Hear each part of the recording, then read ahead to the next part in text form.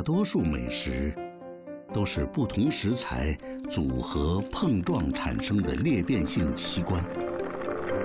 若以人情世故来看食材的相逢，有的是让人叫绝的天作之合，有的是叫人动容的邂逅偶遇，有的是令人击节的相见恨晚。人类活动促成了食物的相聚，食物的离合也在调动着人类的聚散。西方人称作命运，中国人叫它缘分。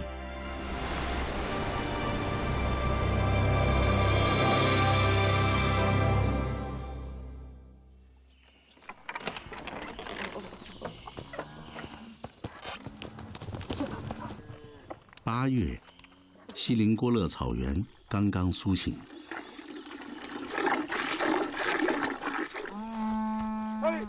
乌力吉把牛群赶到自家的草场，丰沃的土地给予牛羊养料，还催生了一种珍稀的精灵。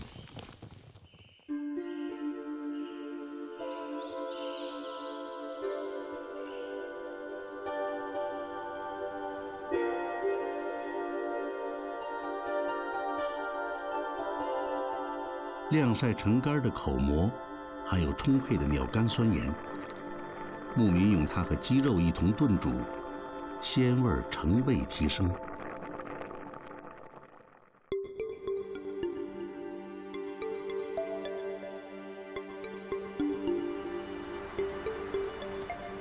何福志，口蘑商人，经常驱车几百公里收购蘑菇。口蘑只生长在蘑菇圈上，辨识它要靠草的色深。这种神奇现象得益于蘑菇分泌的一种物质，让草拥有含量更高的叶绿素。何福志要到乌力吉家询问蘑菇的收成。女儿玉凤23岁，大学毕业后回到草原。家里嘛，我母亲她病重，一直需要人照顾。我爸爸呢，现在也50多岁的人了。家里捡的蘑菇都晒了吗？都晒了，就这点儿。就这么点儿。没有白蘑菇吗？没有，就这么点儿，不像话吧？口蘑中白蘑最为珍贵，晒干后可以卖到2000多元1公斤。今年的收成不多。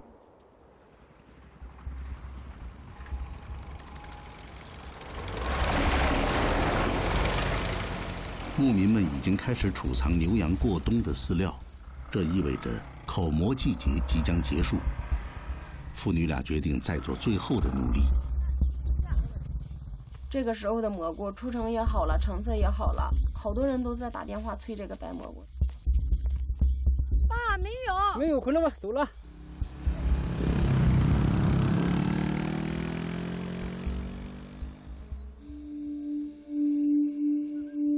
口蘑的萌发需要雨水眷顾，预报中的秋雨迟迟未到，老何很不甘心。父女俩决定借宿在牧民家，继续等待。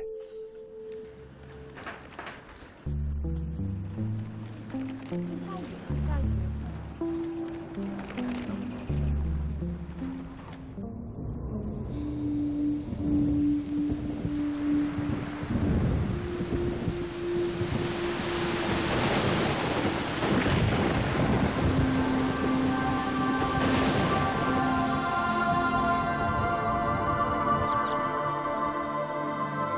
雨后的草原清新如洗，蘑菇圈上，白蘑终于露出身影。爸爸，你看那边上那个圈去看，还挺多的。我看这么多，快捡吧，这是小丁。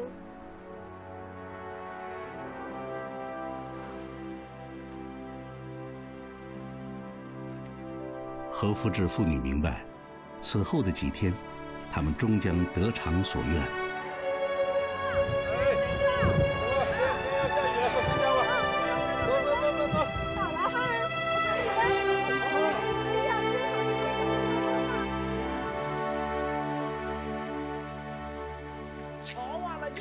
吃口蘑啊，口蘑的美誉呀特别多。锡林郭勒向南400公里，张家口，古时的长城关隘，是中原与北方贸易往来的咽喉，更是口蘑的成名之地。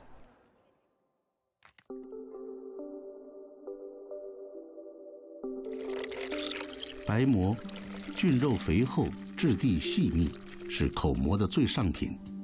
开水发胀，2、3个小时后，白蘑恢复饱满身姿。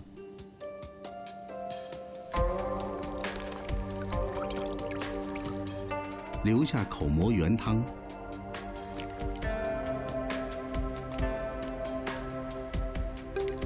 放入清水，反复搅打，换3、4次水，打1000次以上，直至泥沙尽除。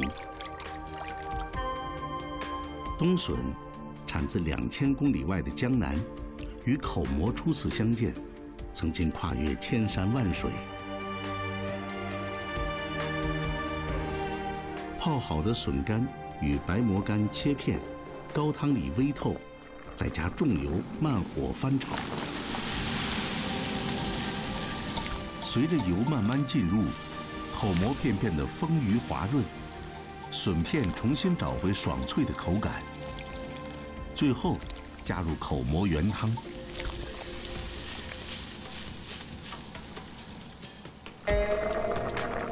江南冬笋邂逅塞北口蘑，汇南北，300多年历史的中国北方名菜，不仅造就一种美味，更带来无尽的空间想象。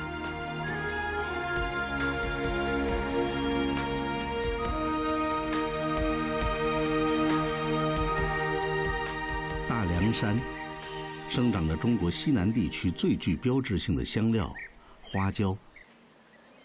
这种原产中国的植物果实，食用时以每秒50次的频率产生轻微刺痛，触发神经。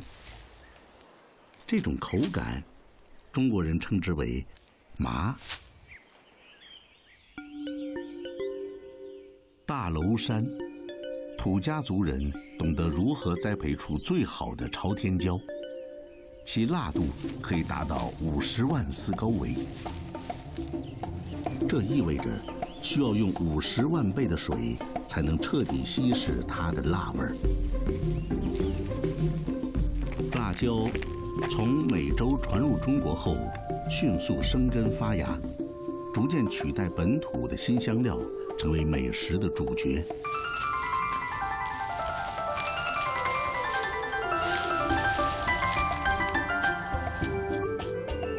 2种食材最终汇聚于一座城——重庆。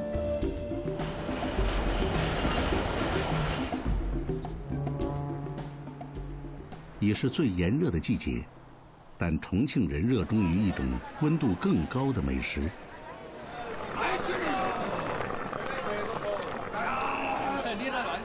张平用妻子的名字开了一间火锅店，依靠这间小店，他们有了稳定的生活，也有了自己的下一代。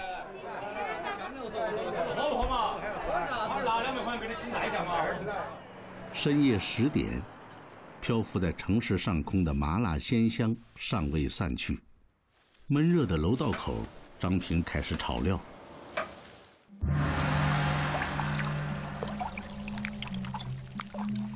重庆朝天红、河南新一代混在一起，前者辣味最劲，后者富含辣红素，赋予火锅艳丽的色泽。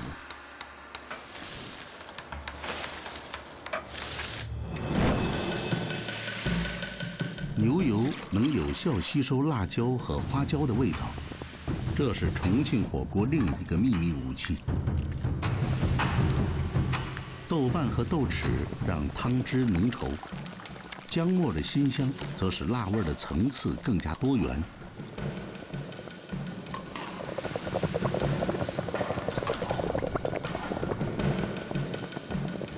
冒问大红袍麻味浓烈，金阳青花椒香气外向。比原材料正宗更重要的是张平的双手，不停翻炒，香味物质渗入油中，再经过烹煮，芳香素进一步释放。10年来，张平只相信自己，一个通宵，3大锅底料，供自家店5天的量。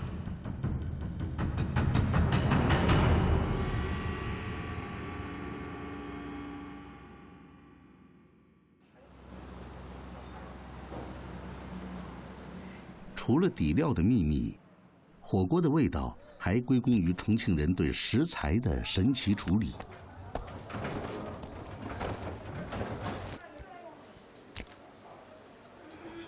黄喉是牛或猪的主动脉，有一层难以撕裂的膜，影响口感。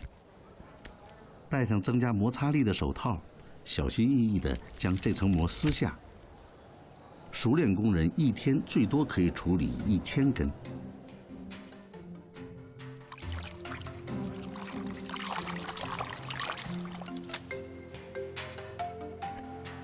毛肚取自牛的第3支胃，重庆人只选用叶瓣部分。它足够薄，且面积巨大，表面能吸附大量调料，口味浓重。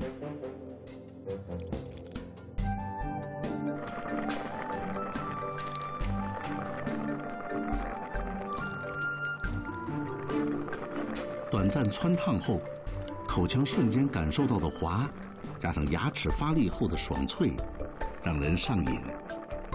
除此之外，鸭肠、真花、耗儿鱼、午餐肉等平民食材，都在重庆火锅中相逢，并化腐朽为神奇。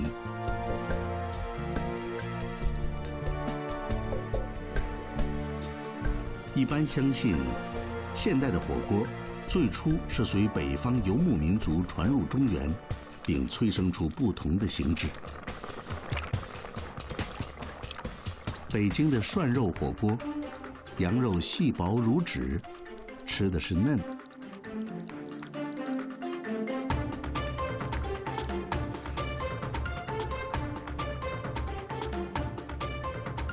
云南的菌子火锅，菌菇清甜鲜美，吃的是香。潮汕的牛肉火锅，牛肉丸筋道多汁，吃的是韧。火锅最集中地体现了中国人对于热闹、对于团圆的向往。但是，谁都比不上重庆人对火锅的挚爱。山城里遍布2万多家火锅餐厅，每30个重庆人就有1个从事与火锅相关的职业。花椒和辣椒的香艳相逢，不仅是味蕾和神经之间电光火石般的碰撞，也是亚洲和美洲之间的越洋聚首。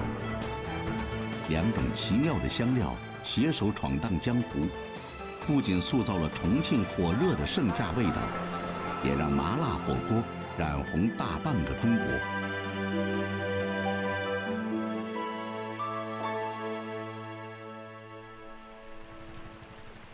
食物漂洋过海而来，汇聚一处，人的迁徙更是给食物带来巨大变数。历史上，中国的宋王朝因战争迁都，赋予杭州中原的味道。西湖醋鱼，草鱼剖成雌雄2片，雄片下至第3刀时，在腰脐处斩断。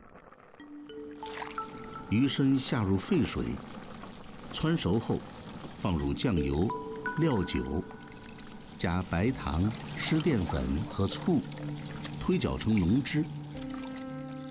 这便是糖醋风格的杭州名菜。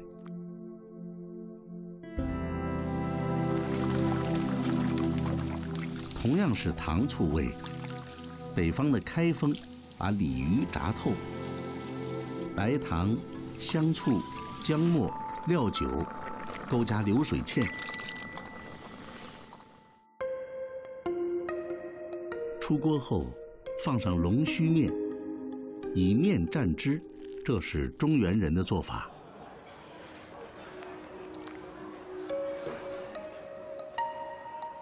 从点心上，也能领略开封与杭州的关联。开封灌汤包，经过多次演变，确立了现在的形态。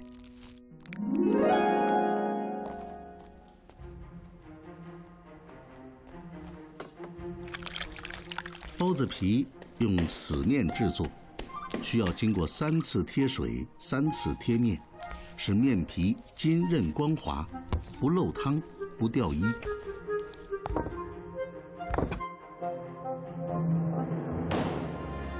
反复摔打，直至面团发白发亮，达到色白筋柔的标准。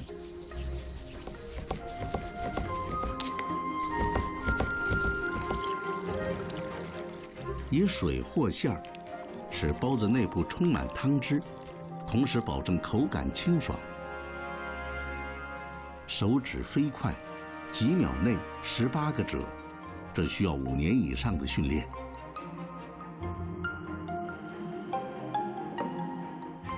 杭州小笼包拷贝的是古代开封的工艺，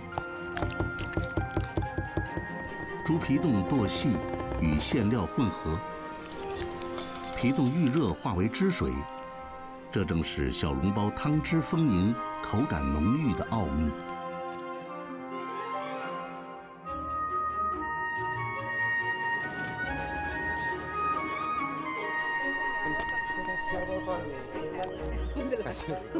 学者把杭州称作中原在江南的语言飞地，依据是杭州话中突兀的儿化音，一种食物片儿川最能说明这一切。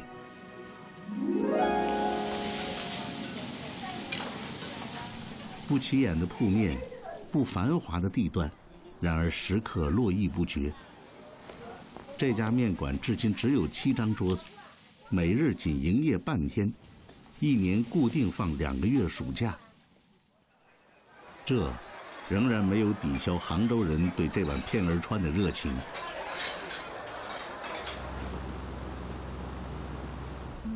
每天面馆营业结束，严宝福都要里里外外擦拭一遍。人家问我大概有点毛病，有可能。没有毛病的人，我讲像70不了，给他70年来，给他卡，给他卫生搞了来了，又不是给他1个月、2个月，每天都卡，可以说起来不大有的。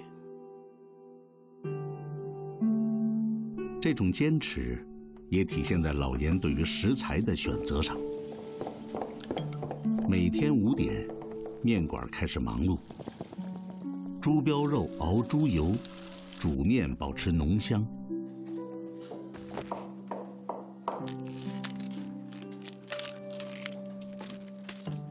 1年4季，笋的出产总有青黄不接的时候，但为了笋与人的持续相逢，老严会跑遍杭州周边，尽可能把最合时宜的竹笋请到热气腾腾的碗里。雪菜要用头茬菜，叶子和菜梗的比例也要老严亲自把关。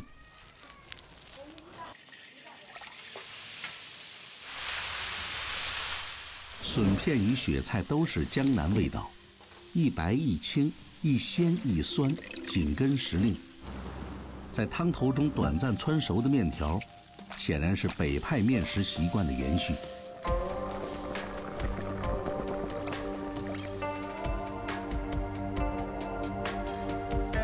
无论多么惊心动魄的历史进程，落在食物上，都是不露声色的简单。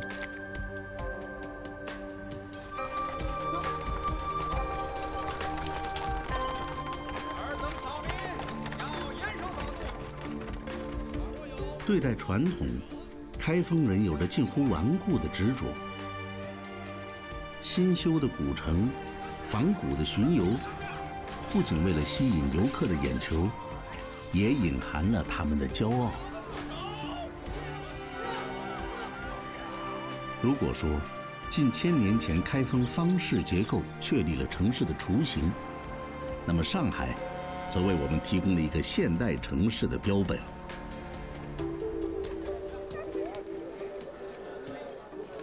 这座城市的口味与它的历史身份一样复杂，精致、时髦，又充满着市井气息。170多年前，上海开埠，西餐连同西方文化强势进入，一度成为摩登时代的高雅象征。但上海人从来都有办法缩短与食物的距离。罗宋汤、炸猪排，最终被同化为上海人自己的味道。土豆沙拉2个套餐。周永乐在国外生活多年，见识过欧美餐饮的不同流派，但内心里，他最怀念的仍然是儿时的上海式西餐。肉锤拍打，使肉质变得松软。拍松后的肉排要过3关：浸蛋液、裹面粉，如此反复。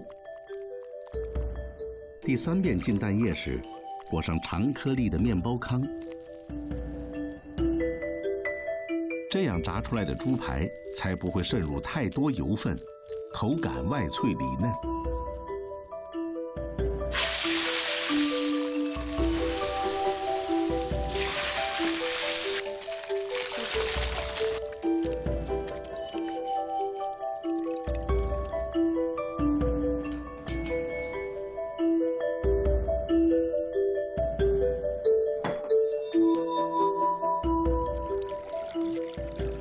吃上海炸猪排，一定要配辣酱油，酸甜带辛，能有效中和油腻。辣酱油其实是英国舶来品，是一种可以迅速调制的料汁。在广东，有一种非常相似的调味品，椰汁，是广式茶点春卷和牛肉球的标配。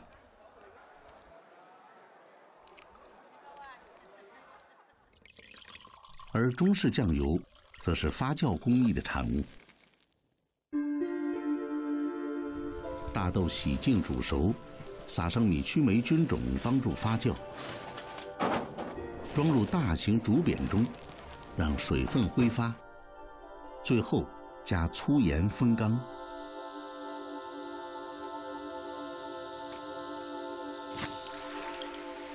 在阳光雨露的滋养下，历时半年，才能制成品相完美的酱油。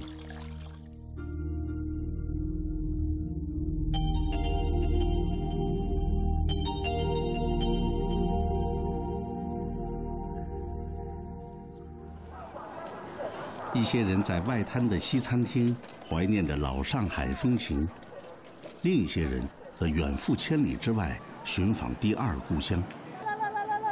1966年，董翠华16岁，第一次踏上西去的列车。那时，10万上海青年奔赴新疆从事农业生产。我从出了校门就到了新疆，所以我整个这一生成长发光的地方就在新疆。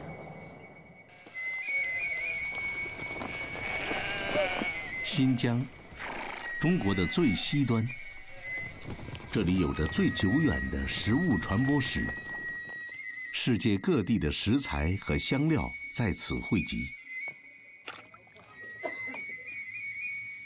哈米提的家人正准备午餐，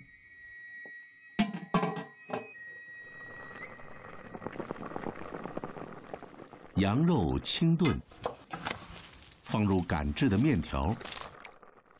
这种肉类与面食的组合叫纳仁。一份上佳的纳仁一定要在最后撒上洋葱。自传入之日起，洋葱就深受当地人的喜爱，并有了皮牙子的昵称。如今，大航海时代引入的物种也传播到这里，成就了戈壁滩上最大面积的辣椒种植。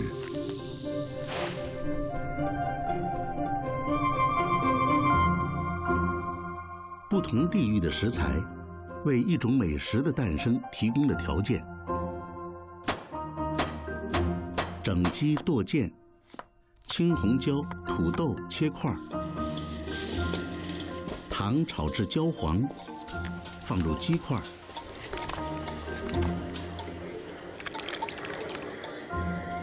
依次加入川味中标志性的辣椒，甘肃人钟爱的土豆，再用先炒后炖的中原做法，让肉和菜相互浸润。鲜美的鸡汤与土豆中的淀粉形成丰盈的汤汁，最后放入陕西特色的裤带面，五味俱全。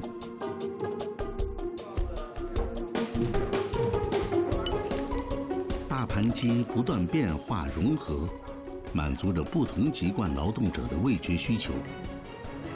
新疆的大盘不仅承载着香料和食材，还见证了各族群的智慧在美食上的碰撞。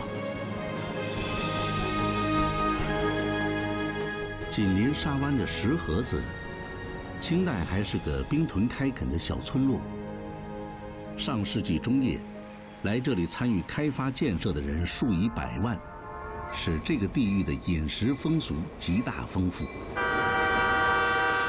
45小时，4100公里。当年董翠华需要花费4天4夜。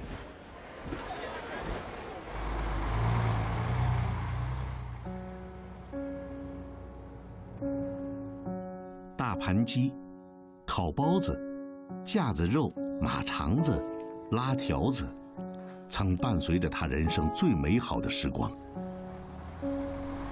农场的沙土路已经被整洁的马路取代。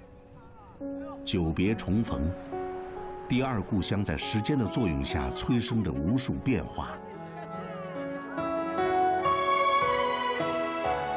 历史对于旁观者是一段故事，对于亲历者却是切身的喜悦和感伤。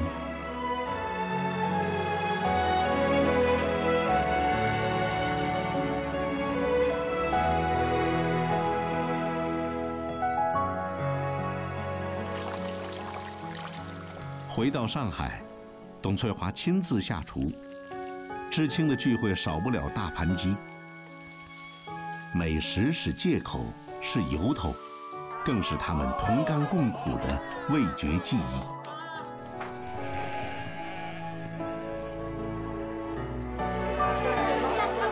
一种食物，连接起留下他们足迹的2个故乡。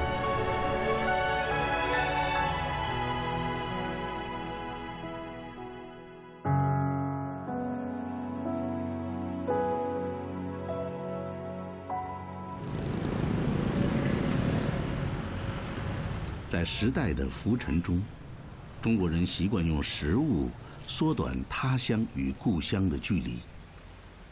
60多年前，国民党政权撤退到台湾，驻军家属被安置在眷村。南门市场如今仍能看到各种口味的混杂，四川的豆腐香肠，浙江的金华火腿，上海的桂花糕。不同人群快速融合，为美食创新提供了可能。眷村牛肉面应运而生。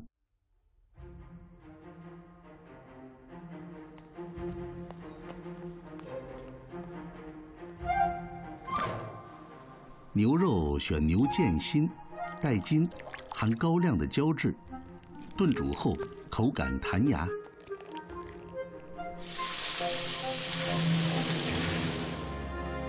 油锅煸炒姜葱，放入豆豉与豆瓣酱，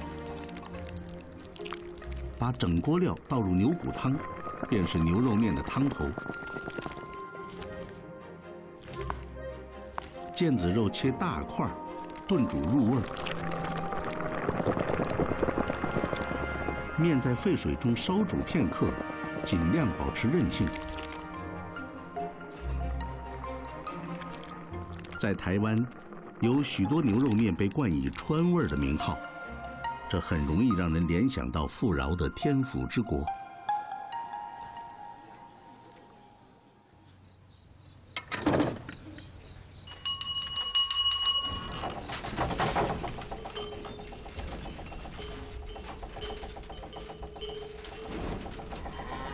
深海井，自贡市内唯一保留的传统井盐作坊。天车是开采中独有的设备。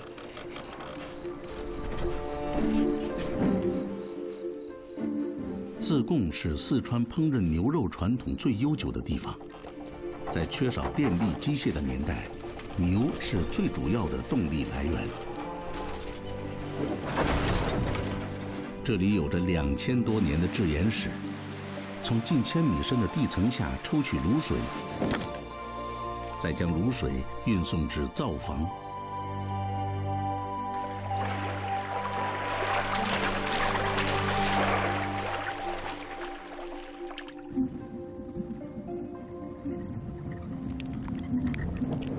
中国人对于大豆的转化智慧在这里同样适用。卤水杂质颇多，加入磨好的豆浆，卤水中的钙离子与豆浆中的蛋白质结合，形成固体。反复几次，直到杂质去尽。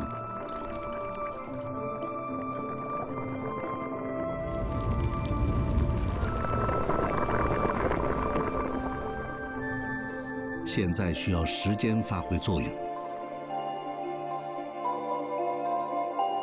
白色结晶慢慢显现，持续加热，水落盐出。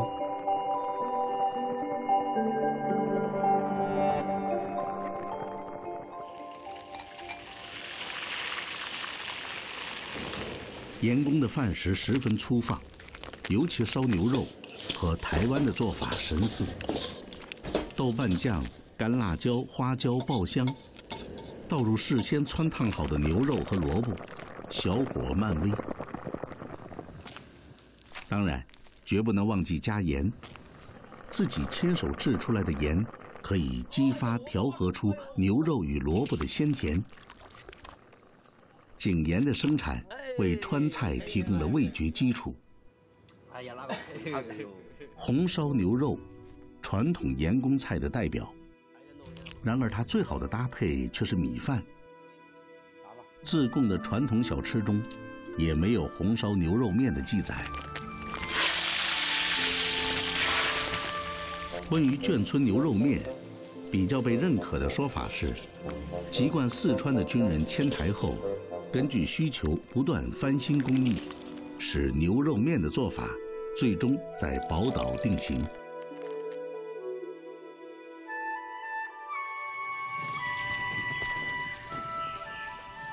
定居重庆的郝志宇返乡，拖着一大箱行李走在眷村的路上，这样的场景重复过无数次。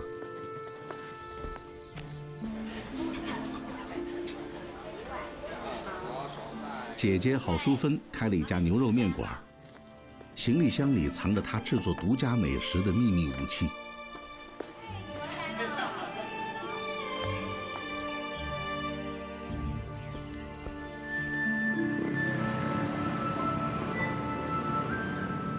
父亲闻讯而来，一个老四川人，年少离家，一生奔波。花椒，郝姐让弟弟不远千里带来的香料之一。不错，可以吗？什么？在这里也是新的。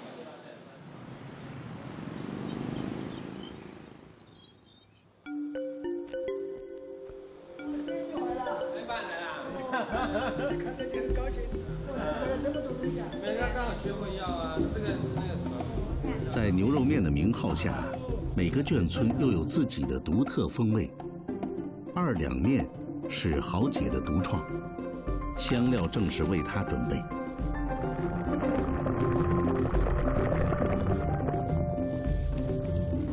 制作辣椒油，操作简单，但正宗的原材料使成品香辣诱人。有了它，即便是最朴素的面条，也可以在瞬间变得回味无穷。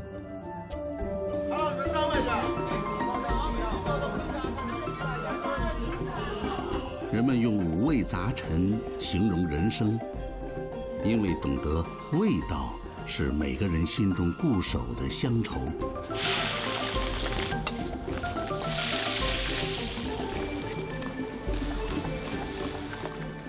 眷村的味道，实则是台湾一代人的味道。故乡、他乡，在这里越来越难以辨识。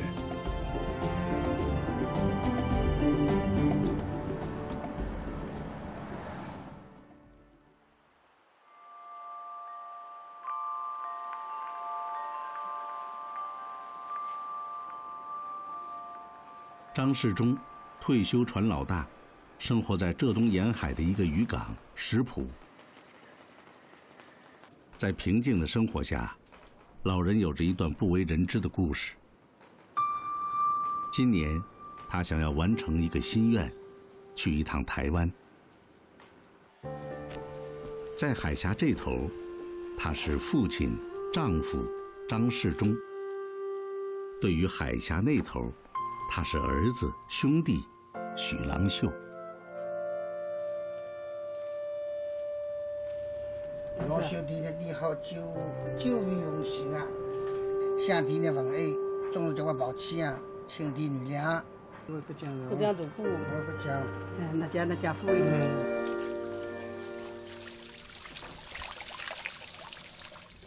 翘菜是这里常见的海产品，肉取出，切段与丝瓜清炒，最大限度保留鲜味儿。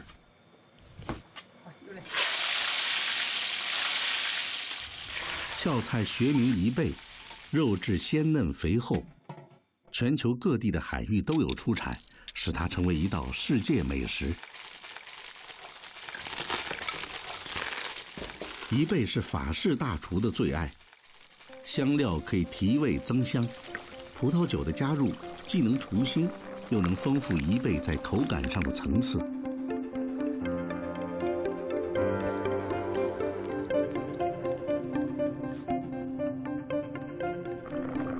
食谱最常见的吃法是直接水煮，追求海味本身的鲜嫩。如果必须调味，也止于简单的酱油。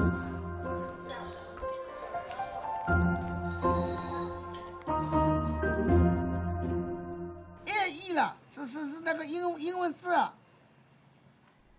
台湾的姐夫打来电话，再三确认行程。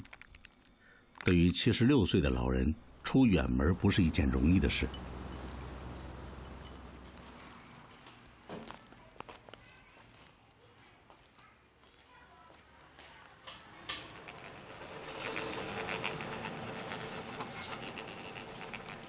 柯秀奎，电话那头的姐夫。这是我太太，这个2个孙子，这个60多年的小片。自从老伴儿去世，他一直独居。过于清静的生活让他对七弟的到来多了几分期待。富港新村又被称作小石浦，当年象山石浦的渔民随国民党军队迁居于此。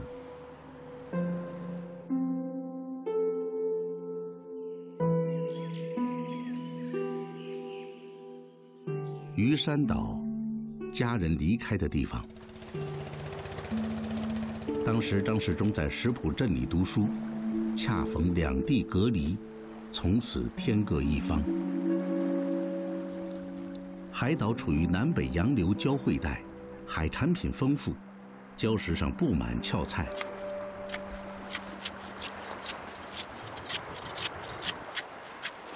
岁月不饶人，收获与有限的体力成正比。何况真正肥美的翘菜还在海底。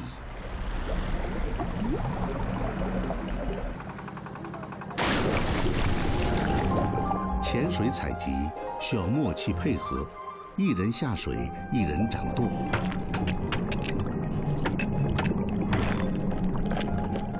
贻贝靠足丝固着在海底岩石上，必须拿铁签将其用力铲下。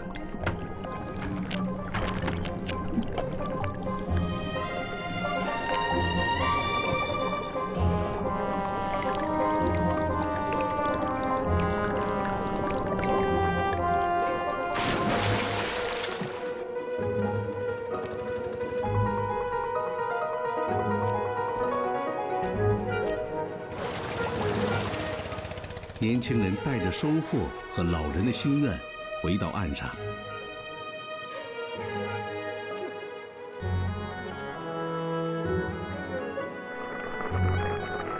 新鲜的鞘菜要尽快处理，开水煮到贝壳开启，将肉取出。足丝会影响口感，必须割断。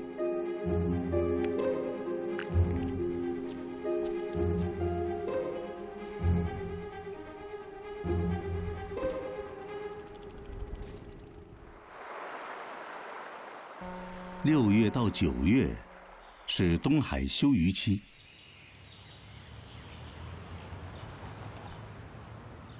海边小镇的阳光足够催生出品相极佳的鞘菜肉。张世忠出发的日子到了，鞘菜肉已经晒干，当地人称之为淡菜。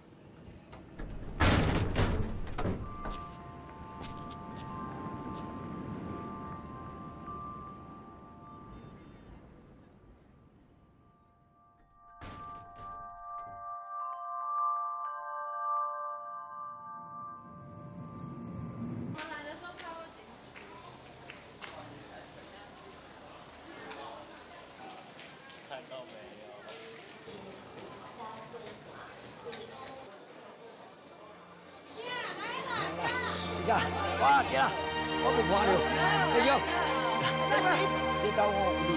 哎，你去外头的阿嫂了。阿嫂，我想去哪里？妈妈那个。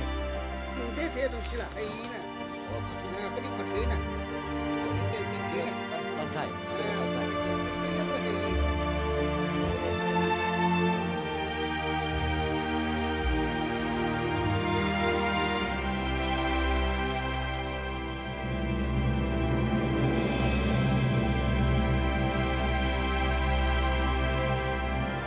老人们认为，此生还能相见，是祖先和如意娘娘的恩德。大嫂在家开始准备晚餐，除了日常的海鲜，她特意准备了金针炖猪蹄。这道菜曾经是张世忠姐姐的拿手菜。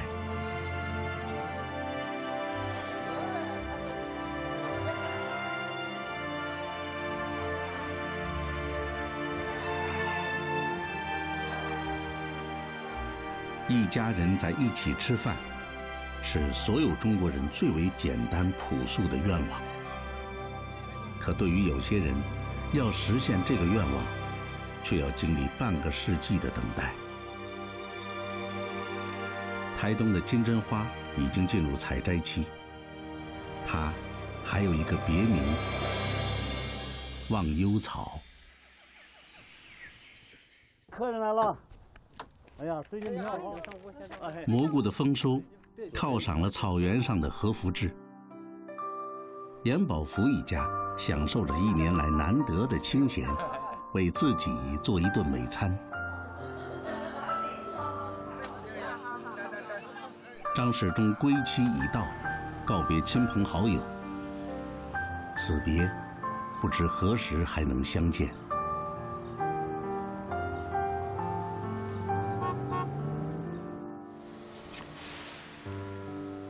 东方和西方，江南和塞北，人的迁徙促成了食物的相逢，食物的离合见证了人的聚散。然而，究竟是人改变了食物，还是食物改变了人？餐桌边的一蔬一饭，舌尖上的一饮一啄，总会为我们津津有味地一一道来。